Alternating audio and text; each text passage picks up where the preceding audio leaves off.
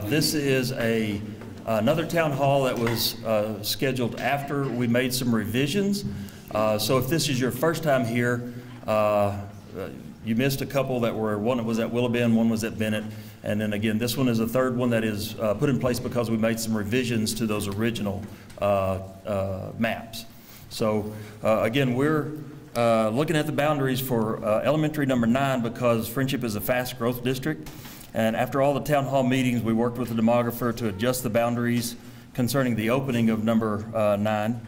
The adjustments made, again, were with an eye on using our buildings efficiently and as well as the continued growth of Frenship ISD.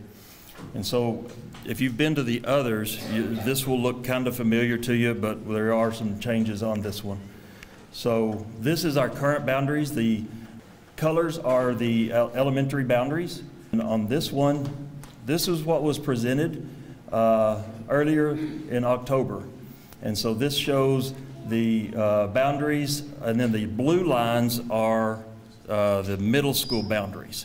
So you can see the blue lines that run through the middle of the district as to where the boundaries are. I'm not going to go over every road that is affected, but you can see the colors, and elementary number 9 is in this red area right here. So tonight we're here because we made some adjustments that affects mostly Upland Heights. And so we want to make sure you guys were aware and have the information in front of you. So the area we're looking at in the original is this area right here. You can see from 82nd to 90th Street right above the pointer. That was originally zoned to stay at Upland Heights. And then down here, this part right here from 98th to 114th was originally zoned to go to Oak Ridge. When we got to looking at it and running our numbers, we moved this area here from 82nd to 90th Street, Alcove to Upland to Oak Ridge, and then we moved this area from 98th to 114th, Upland to Milwaukee, back to Upland. And the reason behind this is this area right in here has no other, there's a neighborhood right in here that has no other exit except to exit right here in front of Upland Heights. And so they come straight into Upland Heights and then would have to drive past Upland Heights to go to Oak Ridge. And so we moved them back here. And in order to do that, we had to move some folks to Oak Ridge to keep the numbers here at Upland Heights at a manageable amount. And so that's where this part up here got moved to Oak Ridge. So the numbers, this is the original numbers for Oak Ridge and Upland Heights. And then with the changes, again, if you look at this, you get out here to 28, 29, 27, 28, we're looking at another bond for elementary number 10. But if you look at these, we're looking at a bond in 28 to 29. And the numbers, again, it does increase Oak Ridge numbers by about 50, but the buildings are able to handle these numbers until we can get number 10 going. And so for the revision for option B, so the option B change on the original was elementary number 9 went up here and caught some of this area here. And over here, that's the same here, but the revisions down here are the same. So the 98th to 114th, Upland to Milwaukee, and then 82nd to 90th Street, Alcove to Upland. Those two are the same. The numbers on option B are similar. Obviously, these are the same. And then here we have the same thing, but we have to start looking at a bond in 26, 27 when we start getting up to those numbers there. The changes don't affect West Wind, but it does affect every other campus in our district. So every other elementary campus in our district on both options. And in December, we're going to recommend to the board the proposed attendance zone as a discussion item so the board members can ask us questions, ask questions among themselves. Basically, it's a discussion item so they can talk about it in the board meeting. They also will provide an opportunity for public input. So if you want to talk to the board directly, you can come to that meeting, sign up, and talk at that meeting. In January, the board will vote on the proposed attendance zones, and then in the spring, we will talk about grandfathering. And again, grandfathering is, are we going to come up with some kind of system where some kids get the choice of going to their new campus or staying at their current campus? So that's what the grandfathering is. My name is Richard Dean, Assistant Superintendent of Administrative Services. That's a phone number where you can reach me. That's the main number there at the central office. And then Friendship Boundaries at friendship.us. Some of you guys have used that. We've gotten several emails on that, and you can also reach us with that. What I do with your email, if you email me, I'm going to make a copy and paste and put it in a document to give to the board members. So if you misspell a word or something, they will get the misspelled word. I'm not correcting anything, not changing the title on anything or anything like that. So if you send me an email at this email, then I will copy that, paste it, and the board members will get a copy of that. And I will acknowledge your email. It'll be something like, thank you for your feedback. So with that, if you have comments, questions, there's a microphone in the middle. We would ask that you come to the microphone, introduce yourself, your name, so we have an idea who you are, and then make your comments. My name is Darren Oakley. My family lives in Cambridge Way. So question, when making the boundaries, were feeder paths taken into account for the children going from elementary to middle school and so on? We don't have a true feeder pattern for elementary to middle schools. Okay. Well, in saying this, if you look back at your map, it completely took, it messed up the Cambridge Way feeder path going from Upland Heights, and now they're going to be going to Oak Ridge, and they're going to then go from Oak Ridge, and then they're going to jump over to Frenship Middle School, which is going to basically leave all the children that just spent, like for instance, my daughter being in first grade this year, is going to spend the next 4 years at Oak Ridge. After Oak Ridge, she's going to make all these relationships at Oak Ridge. She's going to go from Oak Ridge, and then she's going to go to Frenship Middle School. All those kids that she made friends with, she's now going to go to new school. And it's completely, I understand it messed, a bunch of the other areas, but, and that's their situation right there, but this is the situation I'm looking at. And changing this, it has completely thrown off quite a few families in the area and their children. Okay, thank you.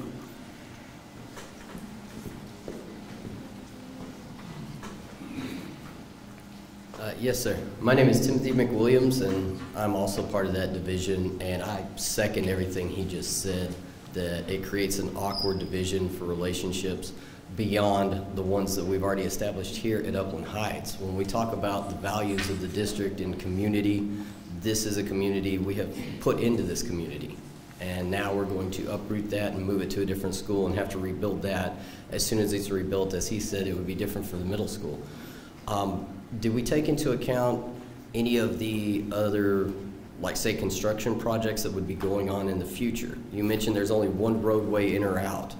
We know this area is growing and that will change quickly, and so there would likely in the next year or so be another outlet path for them that would not disrupt all of the students that are attending Upland Heights right now. Our demographer took into account the building areas, and that area is not due to be built out anytime soon, if that makes sense. And the developer is responsible for the road on the back side of that, and he's not interested in building that road at this time. But I don't, as far as the rest of that, that's the best I've got on that. Okay. Short of going back to the other option, which I completely urge that we go back to the option before revision, I would then urge a very strong set for that grandfathering clause as you brought in. I know it's been presented for the middle schools as Alcove Trails has come on. I would suggest that and urge that for students here at Upland Heights to be able to have the option to stay here.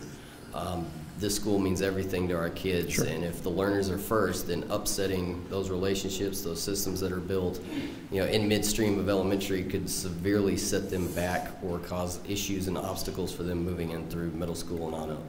Okay, thank you.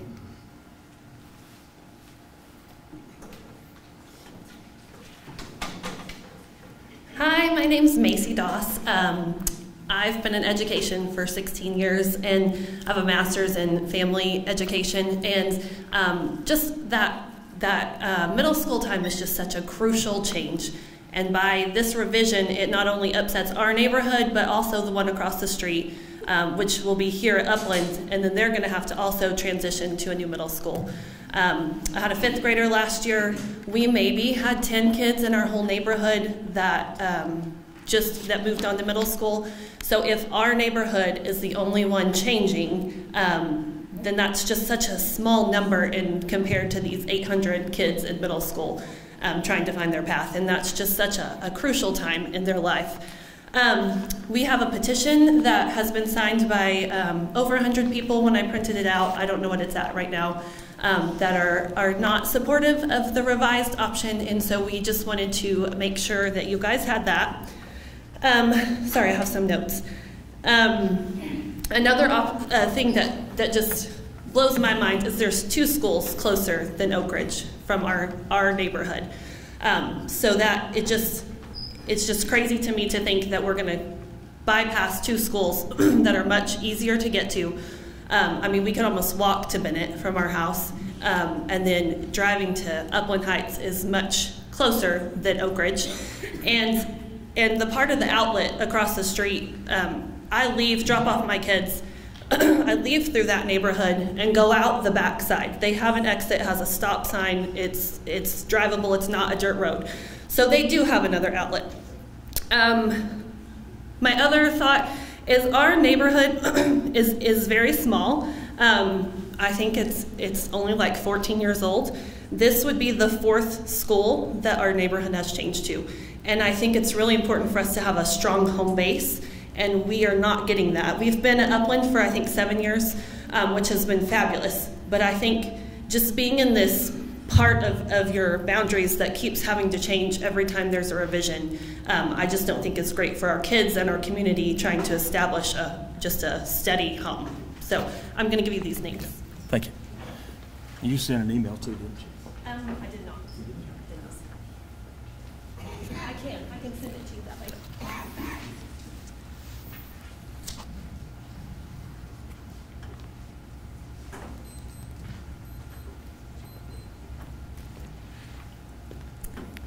I'm Angela Young, and we live on Quincy, which is just right here near Upland Heights. Our son is autistic. We have been coming to the school along with our daughter since it opened. And we've built a relationship here, and this administration works with us very well. And my son doesn't go with change very easily. And even though he's in 1st grade, you know, I don't know the extent of what these grandfathering lines are gonna look like. And the issue is it's more than likely gonna be for 4th or 5th grade getting to stay here. So I don't even know if anyone has taken into account for those that do have special needs and do not do well with change. Okay, thank you.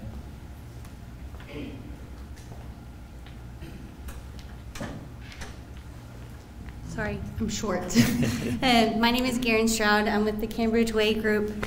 I would like to touch base on everything that they all said. They took the words right out of my mouth. We just want to make sure that we get the same treatment as everybody else did along the other town halls and meetings.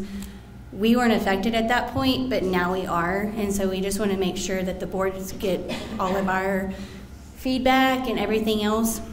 And something else I would like to mention is I do have 2 kids who are SPED students. And like she said, it does affect kids who would change. It affects kids with their consistency, their confidence. I have a feeling that this is going to be a big impact on grades. And I would just like to take that in consideration. You know, like this is hard on them. And it's not just about friendships. This is about deeper things than just that. It's the community, the face-to-face every day, the teachers that we've all poured our hearts and souls into to, you know, I guess, trust with our kids. So I would like for y'all to take that in consideration of just, you know, the 50 students that you're putting in Oak Ridge. Thank you. Thank you.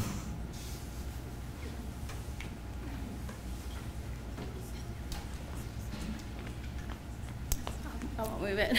I'm Christine. I live on the same street they do. I think a lot of us are here from Cambridge Way. So before coming here, I told my daughter why I was coming here. And I wanted to tell her, because I don't know if this is going to change or not. And I literally took a video of her crying. And it breaks my heart because she literally said, I don't ever want to go to school again if I have to change schools. The teacher she has right now, Ms. Bennett, absolutely loves her. I've made a friendship with Ms. Bennett. Ms. Dowell last year made a friendship with her. And I come from such a small town where I didn't have to change schools, so this is new to me. But for my daughter to say, I never want to go to school again if I have to change schools, like, that's so upsetting, because obviously that affects her confidence with who she's with, and she has a disability. She can't move her right arm. And the friends that she has now, they haven't said anything to her about it. She hasn't been bullied. So I don't know how it's gonna be at Oak Ridge. But for her to readjust and make new friends, I don't like that. Thank you. Okay. Thank you. Okay, I'm gonna touch on a different subject because I'm not actually part of this group, but my kiddos are at Bennett. And the original boundaries have us, we're in that little triangle corner that they're moving from the Bennett boundary to the Upland Heights boundary. And my question is, if you have people who are in this boundary, why on earth would you take people who are further away when you have people who are closer here that want to stay here? My kids have been at Bennett now for 4+ years.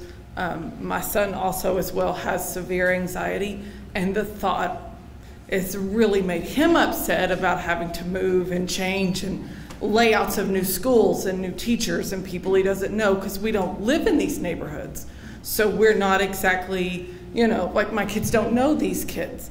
And so my question is, maybe they need to go back and look and try to find something that is the least disruptive for current students and where they're at, that doesn't involve switching all of the schools and everybody around.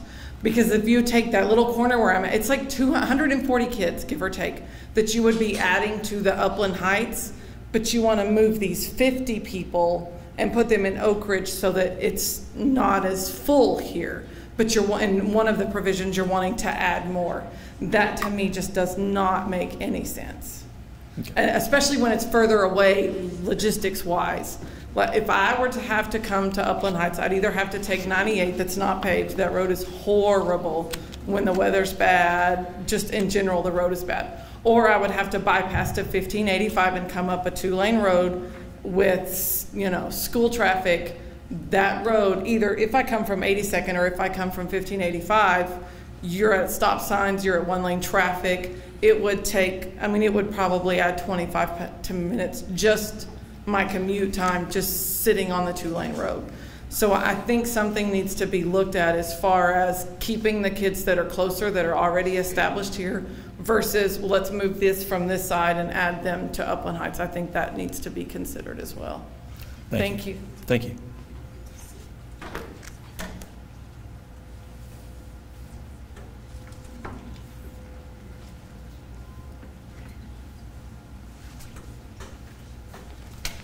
Hello, my name is Cassandra Garcia, and I live in Quincy Park. So there's a small area in Quincy Park that is zoned to Upland Heights, and so my son has attended Upland Heights since kindergarten, and next school year he will be in 3rd grade. From my house to Upland Heights, it is 9 streets, but now going to Oak Ridge is driving 26 streets. So that just doesn't make sense to me either. And just like this lady back here, I told my son a few days ago that most likely he might have to go to Oak Ridge. And so his first reaction was to cry. So he cried first, and now he has some anger. And so he doesn't know how to express these emotions. And so I just ask everyone to think of their emotions and not just see them as a zone and a number. Okay. Thank you. Thank you.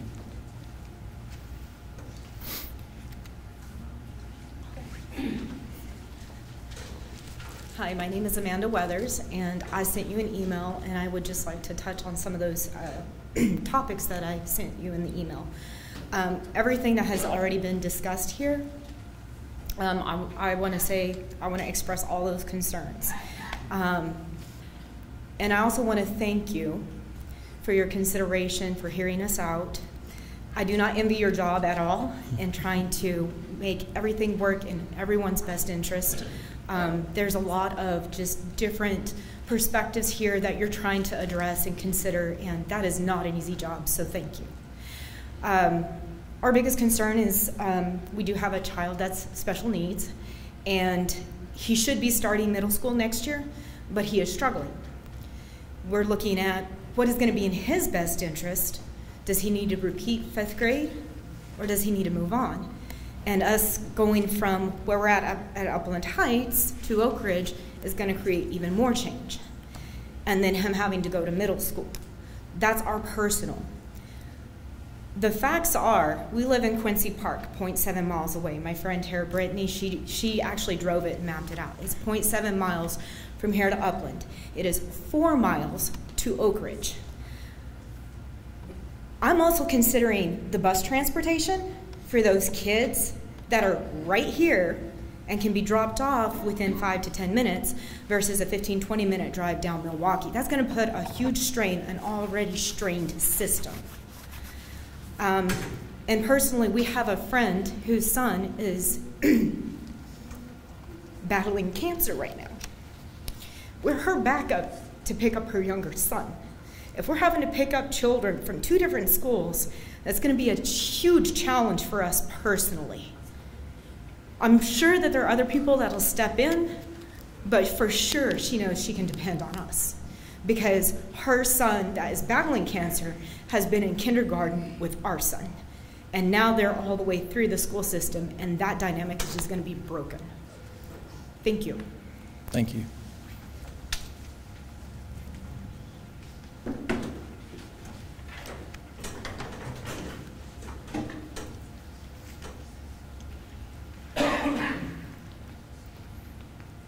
My name's Brandon Griffin. I live over in Quincy Park. I'm not sure about the grandfather rules. That's the first time I've heard about that, but I just wanted to say that one of the reasons we bought a house in Quincy Park was because of Upland Heights. And then second, my daughter has been going here since 1st grade, and she's going to be in 5th grade next year. And it is frustrating to think that she's going to have to change elementary schools and go over to Oak Ridge just for 1 year before going somewhere else for middle school. So I would like to just add that to consideration in the grandfather rules for, I mean, kids that have been going here for a long time already. If there's any way they could finish out here, that would be really nice. Okay. Thanks. Thank you.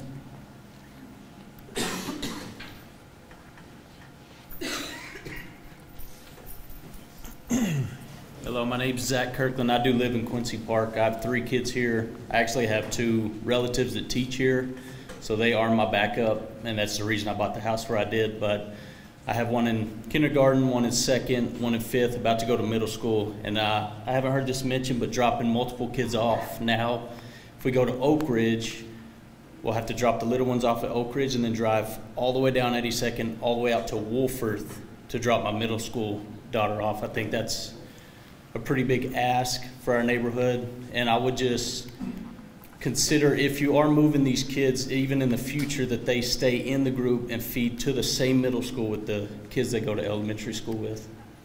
Thank you. Thank you.